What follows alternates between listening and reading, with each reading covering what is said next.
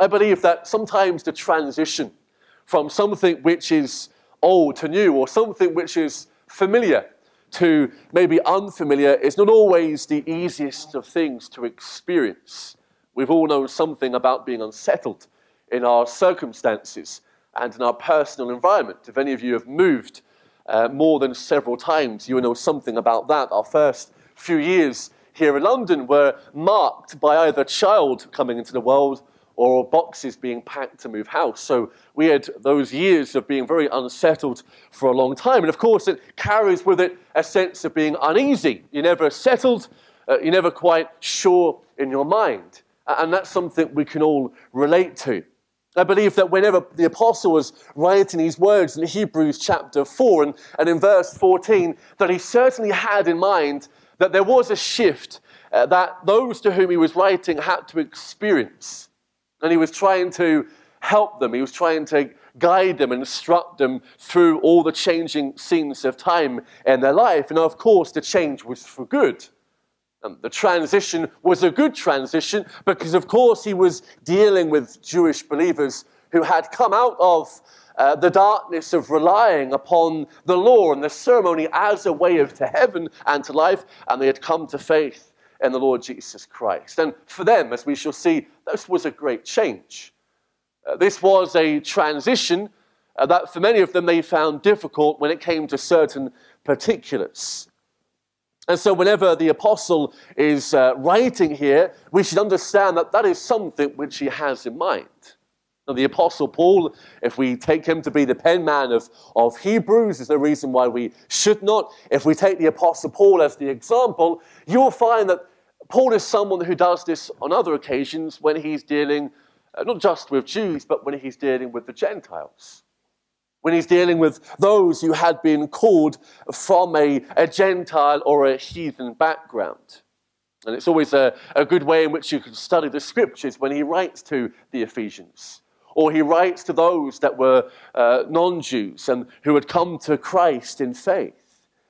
He had often written many letters and words to those who were of a previous heathen, ungodly mindset, who spiritually and inwardly were engrossed by the darkness of superstition or pagan rituals and ways, or else had relied upon the philosophies of men. And when the Apostle Paul would write to them, he would refer to those past experiences as a way of reminding them of that stupendous change which had taken place. And I'll give you one example, Ephesians 5 in verse 8. He says, "You were sometimes darkness, but now are ye light in the Lord." And then he emphasizes the change. He says, remember what you were, remember what you now are in Christ. And then he gives the instruction. He says, walk as children of light. And as I said, that shift which many who were in that Gentile world, or those who had no experience to the privileges of the Old Testament scriptures, who had relied upon just man's philosophies and thinkings and ways, to them the whole transition from darkness to light was something which they had, of course, never known before. This was a totally new experience. And it brought with it a whole new way of thinking and living and doing. And so when Paul addresses them, you will find that he caters to their end. He ministers accordingly. And that's wise, and that's right, and that's good. And so we say the same here in Hebrews 4. That the reason why there is this tremendous emphasis upon the things that God's people who were from a Jewish background, what they have, as I said last week, just by way of repeating certain things, is to remind them they have not lost out in any respect by coming to Christ, but rather they have gained the fullness of Christ. And so as he reaches to these individuals where they were, he impresses upon their minds that they have, as we read there in verse 14 and verse 15, they have a great high priest. They don't need to long for something or wish for something they once had. He says you have him. You have the great high priest, Jesus, the Son of God, that who is passed into glory itself. It's only fitting then that he develops this. It wouldn't be right for him to go so far and leave it there. So that is why he continues in verse 15. And by way of contemplating these verses, we realize that at the same time as he was aware of the reality of wavering with the faith and the need to exhort Christians in that respect, he is also aware that as the people of God, that we are filled with many weaknesses. And we are subject to many struggles. And that there is not one Christian on the face of God's earth who knows the Lord Jesus Christ, who is able to say, you know, I know nothing of what it means to be weak as a Christian. And I have never experienced the infirmities of the flesh and the sorrows and all the things that attend my way. And so what really constitutes an incredibly important doctrinal portion of God's word, and dear friend, I remind you that it is a very important part of Scripture because it underscores and it emphasizes what we call the impeccability. And for the little ones who are here, maybe for each of us who are here, just to remind you that when we refer to the impeccability of Jesus Christ, we are not just saying that Jesus Christ did not sin, we are saying that he could not sin. And that is a very important distinction. And the view we have of our Lord Jesus must be the highest view that Scripture gives unto us. And you'll see that at the end of verse 15, that tremendous statement, yet without sin. So it's a doctrinal portion, but with it, well, the practical implications are many and they are vast. And it's with this portion that I seek to come alongside you this morning, where you are in your life right now, and to encourage you and to feed you in respect to your struggles, and to give you confidence as you navigate your way throughout them. And there are two things I wish to leave with you this morning. First of all, I want to remind you that in this particular truth, our apprehensions are addressed.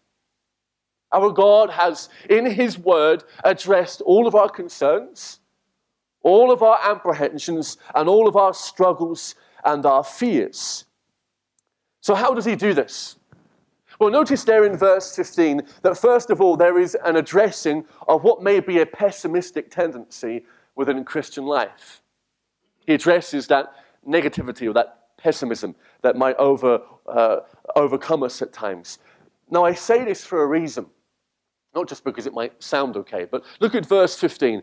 For we have not. Now, notice the structure of the first sentence. We have not, he says, an high priest which cannot be touched.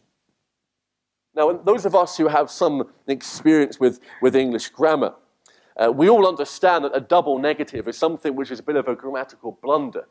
It happens, it takes place, we won't even do it ourselves at times without even knowing. So what is a double negative in English? Well, here are a few examples. If someone says, I cannot see or I can't see no one in the crowd, well, that means, sort of in an ironic sense, they are seeing someone, because it's cancelling out the very thing they're trying to say. If someone says, I can't find my keys nowhere, so it's a double negative. You're cancelling out the very thing that you intend to say. You might look at verse 15 and say, well, is that a double negative?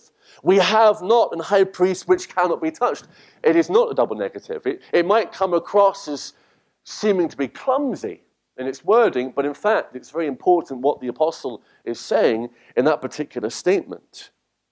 Rather, what you find is that the Holy Spirit, as he moves this writer to pen these words, is joining together two negative statements in order to affirm a truth. So the way in which you handle it is by simply dividing it in two. He's saying, we have not a high priest. In other words, he's saying, Christian, you have a high priest. Then he says in the next breath, which cannot be touched. And he's saying, he is touched. And it's the way in which, of course, we read this verse, which is very important. The answer as to why he doesn't just say, we have a high priest who is touched, that would seem to make more sense. Why form it in this way? Why not just say, we have a high priest who is touched? Because there is this need to emphasize something which is constantly escaping our hearts and our minds. It's an emphasis of Scripture. And human nature being what it is, I don't know how everyone is here. I know with human experience that some people are more positive. You know, you could throw anything at them and they're always upbeat and they're always seeing the bright side of things. Other people are sort of more negative and they see the worst side of things. I don't really think that's coming into the equation here. Rather, the tendency, even as Christians, is that we fixate upon all the things that we don't have, and all the things that we might miss out on, and all the things that we might do which are grievous to God. And he's drawing alongside the Christian now, and he's saying, remember what you have in him. You have not an high priest which cannot be touched. And immediately the mind of the reader is gripped by this. What's he saying? He's saying, you have him. And he's saying that he is touched, as we shall see with the feelings of your infirmities. Certainly by wording this particular truth in this way, there is an unleashing of the sword of the Spirit, isn't there, which is mentioned there in verse 12. It's quick, it's alive, it's powerful. I believe the Lord's intention, either within these verses, as he addresses something of the doubting and fearful minds of God's people in respect to the whole transition. He says, you have him. God's word was like a sword within their hearts in this respect. Furthermore, he didn't just address these pessimistic concerns, but there was also an addressing of a personal aspect. Everyone likes it when there's a word for them, and when there is a personal element to God's word to their own heart. Now, I want to say to you this morning, the personal element within God's word here is far more important than you may realize when you cast your eye upon the Scripture. Now, I remind you of what Hebrews 5 and 1 says. If you just glance over a few verses to Hebrews 5 and verse 1. Now, again, keep in your mind the whole background. Speak to these Jewish converts who were familiar with the priesthood, the Levitical priesthood, the ceremonies, all these things. So this was all, in a sense, second nature to them. And as he speaks to them in Hebrews 5 in verse 1, he says, every high priest taken from among men is ordained for men. Now, not only was that underscoring and reminding the people of the one that must stand in their stead as a substitute and one representing them, which of course is fulfilled in Christ in the greatest sense, there is also something very relevant for the people here.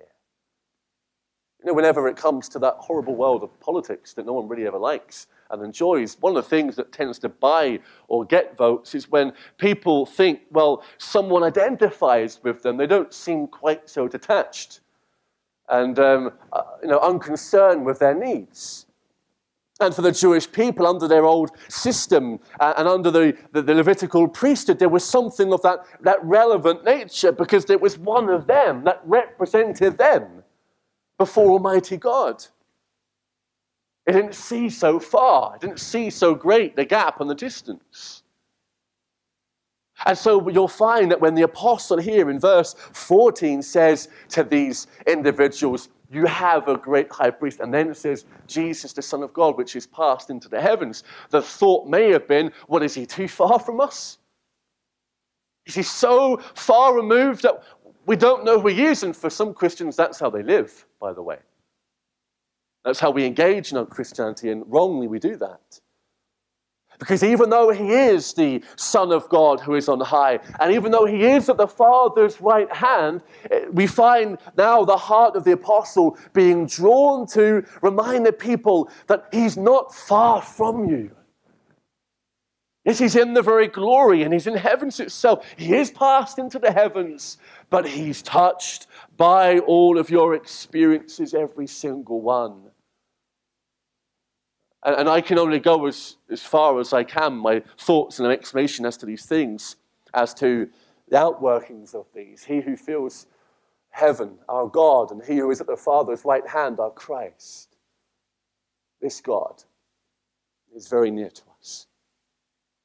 And so the personal aspect is very near to us, very precious to us. And it's a reminder to us as a means of comfort and food to our soul that when you, my dear friend, if you are the Lord's, and I say to any who also are under their a burden of guilt, of sin, who are not in Christ, the Lord is near and willing to save you as well. But for those of us who are Christians, I remind you that when you are pressed down under the burden of your infirmities, that the very thing that you should do is run to these sort of scriptures. You go to them as quickly as you possibly can. And you remind yourself that when you are in that position where you feel isolated and alone, and as if God is very far from you, he is touched by the feelings of all your infirmities. But notice, secondly, this is more my main point to you this morning, that our contemplations are instructed as well. Not just our apprehensions are addressed, but our contemplations or our meditations are instructed and they are guided. Now, I want you to do a bit of a word study with me this morning, so it will require you turning to a portion in a moment, and it will require you staying with me in my thoughts. I was on the phone to someone the other day, just clarifying my own thoughts as to making sure I was getting it right as to the word and so forth. So I don't want to lose you. I don't want to see sort of puzzled eyes and confused heads. Not that you give me that look anyway, but just in case it ever occurs here in the church.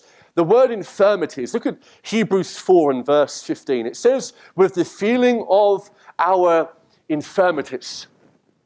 I believe it's right for me to do this morning. If we are to gauge the extent of our Lord Jesus Christ sympathizing for us and how he is touched by us, what we have to do first of all is to understand, well, what are these infirmities? How broad is this? How far-reaching is the application of this word infirmity in respect to Christ being touched by them? The great reformer John Calvin said this, that it includes both external evils and internal feelings of the soul. In other words, he was just simply saying not just the temptations to sin, but in a broad sense, all of the weaknesses, all of those elements in respect to our humanity, all of the strivings, all of the burdens, all of these things, he sees it, and rightly so, in a very comprehensive fashion. Now, I said you want to turn with me to somewhere. Turn with me to Matthew 8, verse 17. I'm sort of straying a little bit here. I'll try not to stray too far and get lost, but we'll get back on track in a moment. Matthew 8, and verse 17. Matthew 8 and verse 17. What we're doing here is we're looking at the Greek word for infirmity and how it's translated and used in other places. Matthew 8 and verse 17. Now, just a bit of a background about this chapter. We are told in Matthew 8 about various things taking place, one of which was the healing of Peter's mother-in-law.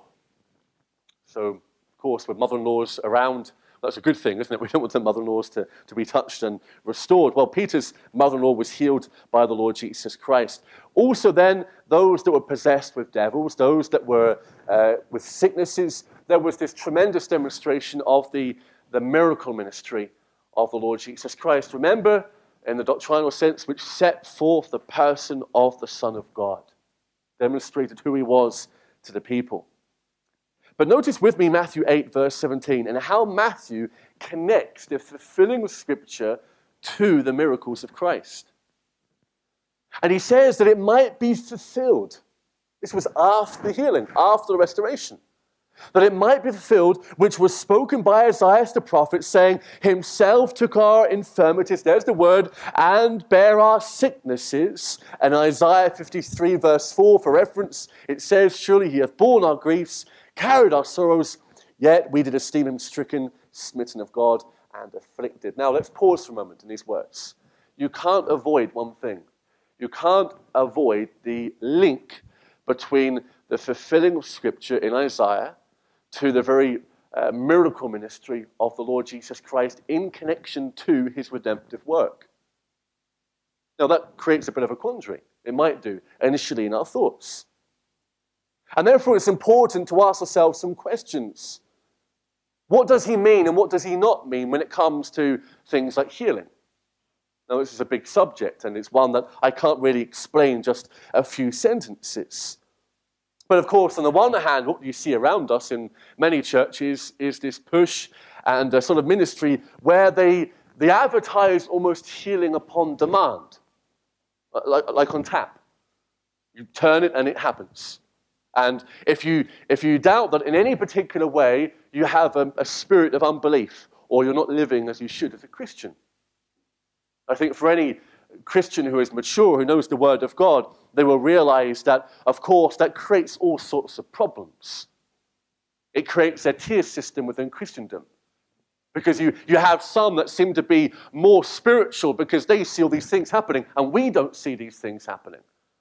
You have, of course, also an abuse of Scripture, and you have really a violation of the centrality of redemption in Scripture, as we shall see. And at the same time, we should not have a knee-jerk reaction and avoid what Scripture says in relation to physical restoration. So much so that we can say, and I will seek to explain it, that by virtue of redemption, that full physical restoration is also confirmed, but just not yet. Now we're going to look at this in just a brief way, and it will help us in our thoughts in verse 15 of Hebrews chapter 4. We must remember that when Christ bears our sicknesses, it doesn't mean that he became sick. So he didn't take the cancer for an individual. He didn't take some sort of infection for another person. Rather, he deals with the root matter, which is sin. And he deals with it in that comprehensive way, in that total way. Not dealing just with the pollution and the guilt of sin, but the penalty of sin and all the things that concern sin. And parts of it we experience now, and the full enjoyment of it we shall receive in glory. And so we must remind ourselves that when it says that he bears our infirmities, that he himself does not become sick. Rather, he takes the punishment for sin. Furthermore, the idea, as I said, of healing is therefore not something that is on demand, because just as Christ healed people, as Matthew says, does not then mean that we can have that same authority. There's nowhere in Scripture that reminds us of that or teaches us in that respect. Can the Lord heal in a moment? Of course he can. Should we pray for it? Of course we should. Can we demand it? No, we can't. Are we subject to God's will and his ways? Yes, we are. And remind yourself of this one overriding truth, that if there is, as some people teach, and it's a wrong biblical teaching, it's a wrong teaching of Scripture, they will say that because that Christ died and shed his blood, therefore we will be healed in this life. Well, ask yourself the question, did all the people in Matthew 8 die? Of course they did. They all were subject to death itself. So does that mean the cross was a failure? Of course it doesn't. You see, this idea that somehow there's a guarantee that every ailment, every sickness, every infirmity can be dealt with by Christ. Well, what happens when we are sick? Has Christ failed in some capacity? Is our faith not strong enough? Is that where we're going in our understanding of Scripture?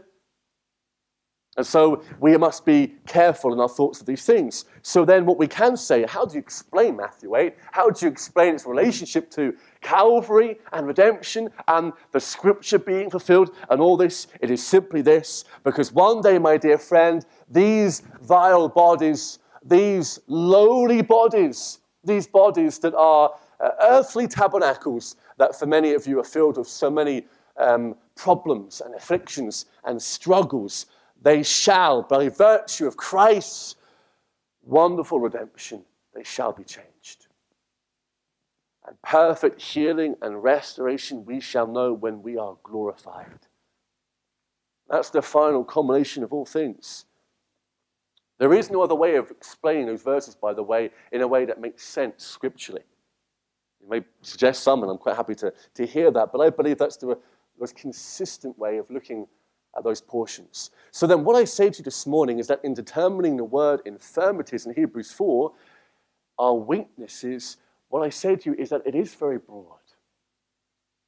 And it takes in the whole range of our human feeling and our suffering and our pain and our anguish and our temptations as far as is not being sinful is concerned, because of Christ it was without sin. So then we can return back to our text as we close this morning. And here now we stop to apply the word of God to our hearts. And I will try with you somehow to to fathom or to understand and grasp these things. What does it mean that Jesus is touched with the feelings of our infirmities, that he was tempted in all points as we are, yet without sin? What do I see here? What do you see? Dear Christian, what I see is the full spectrum of the person of our Lord Jesus Christ, his full humanity being brought before us here. We are to be silent in the presence of this and moved by this. And in trying to really structure my thoughts for you this morning as a way of giving understanding, I leave you with these two final conclusions: that in Christ we have one who is our sympathizing Savior. I say that because the word touched is precisely what that means. That to be touched is to sympathize. And again, I remind you that the apostle here, he speaks in a present tense, doesn't he?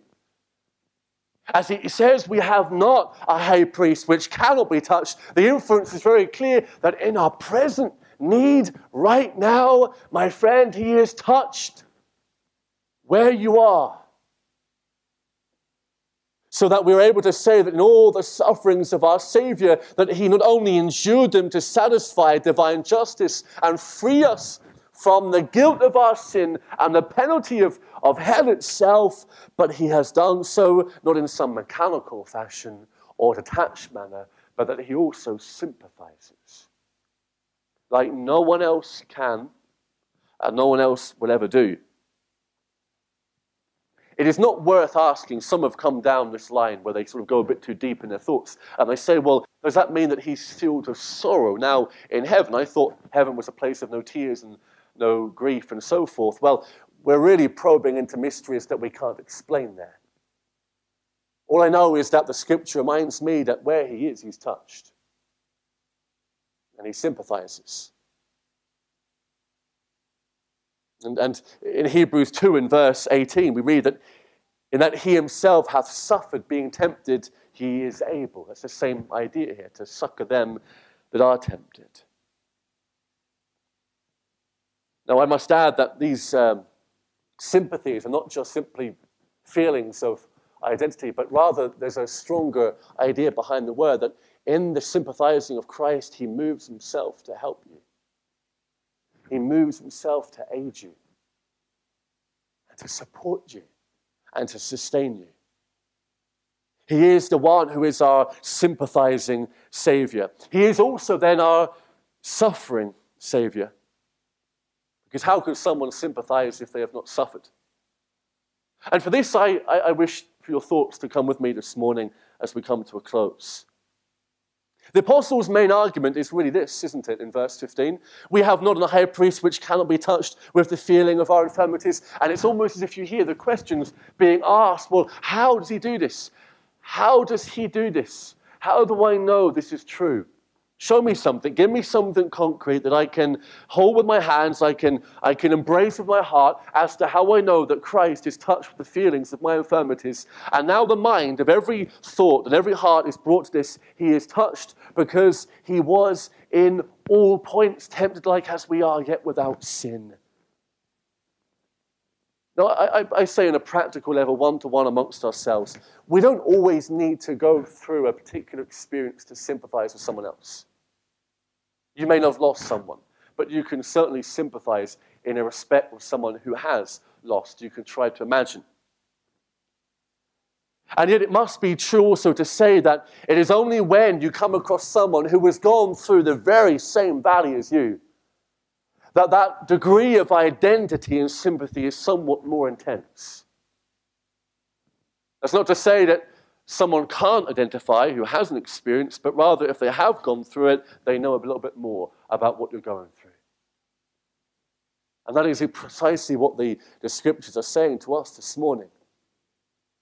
In all points, he says. In all points. Tempted or tried is really the word that we have here, like as we are, yet without sin. So while the reference to without sin reminds us that the only exception is that while at times we can enter into sorrows that lead us onto sin, right, we can be entered into temptation that leads us to sin, not so with Christ.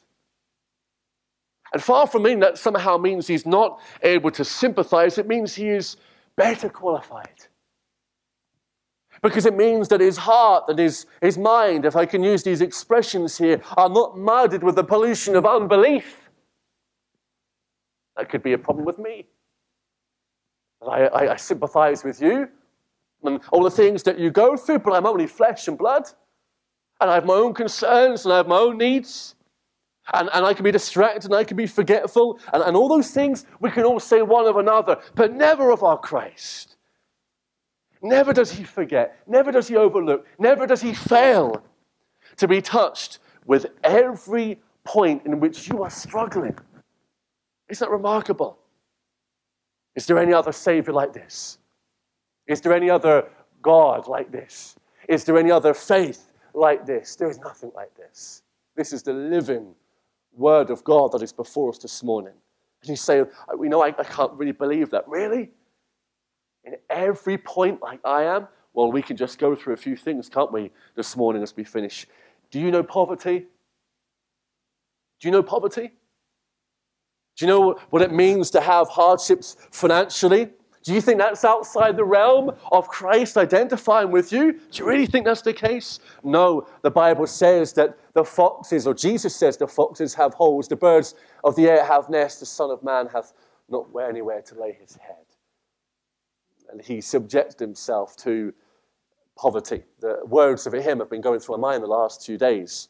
I haven't sung them in case I scared the family, but I've left the words going through my mind. Out of the ivory palaces into a world of woe. Only my great Redeemer's love made him go. You know poverty, my friend? He knows poverty. Do you know rejection? Little ones know rejection at times at school. They don't like it. And as adults and Christians, we can know rejection on the basis of our faith and other respects of Christ. It says he came unto his own, and his own received him not. That's rejection. In every point like as you are, yet without sin. Do you know betrayal? He was betrayed by a treacherous kiss, by the one who promised to be the closest to him, his familiar friend, his companion. Do you know heavy burdens? I say, look to the Garden of Gethsemane.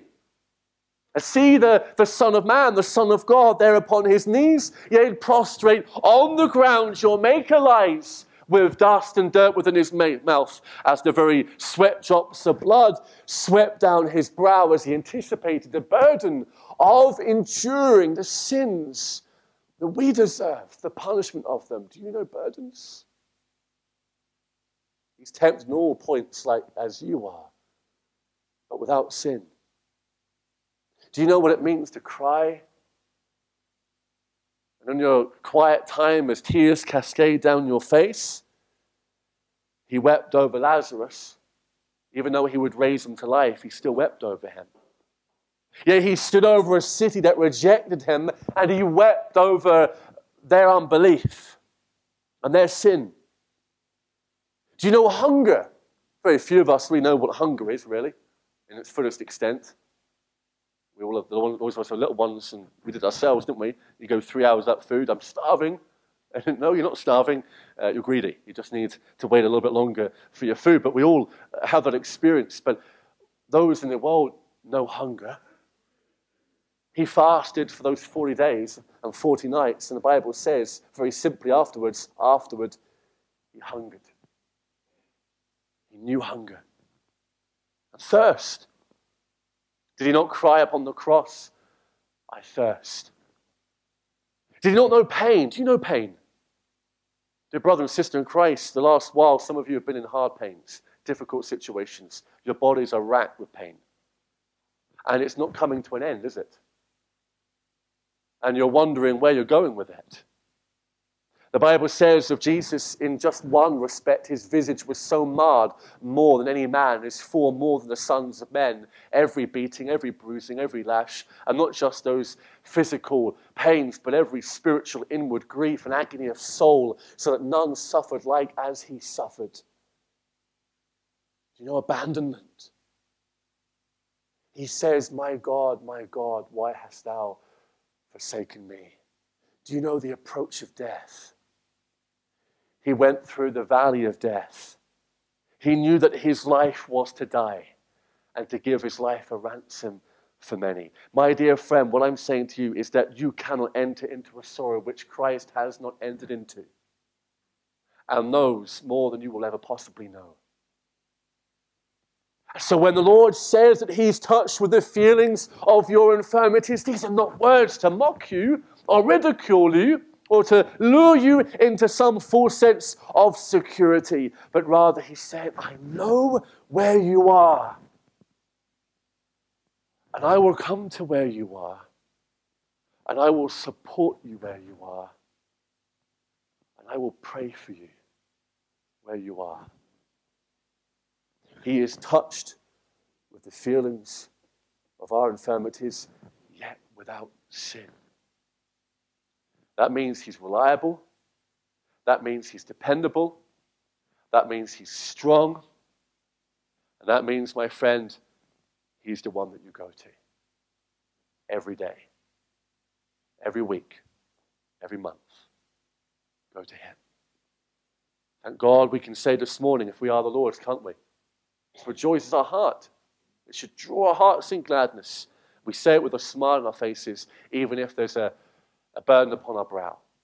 We say we have not a high priest which cannot be touched with the feeling of our infirmities. We have one who is tempted in all points like as we are, yet without sin. And can I say to anyone who is not a Christian, whether young or old, he's the one that you need right now. He's the one that bears the sins of the world. He takes our guilt, he takes our sin, he takes the punishment for it. He provides heaven by enduring hell. And it must be to him that we come right now. Come while we have time. May God bless his word to our hearts.